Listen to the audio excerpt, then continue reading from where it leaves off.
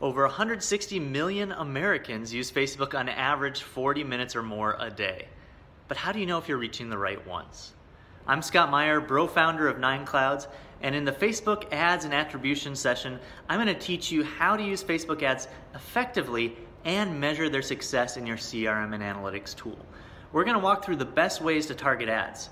This includes reaching customers with poor credit history, conquesting customers that visit competitive dealerships or maybe attend events like football games or state fairs. And then we'll even dig in how to reach your own customers using dynamic ads, retargeting ads, and your own CRM data. But the third and final thing we'll do is teach you how to show these results in the tools you use every day.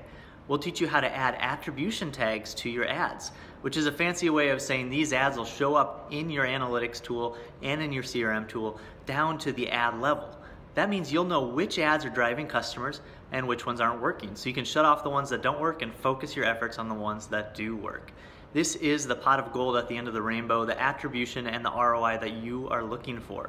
We know Facebook is a huge opportunity, but it's a little scary sometimes to start using it because you don't know if it's working.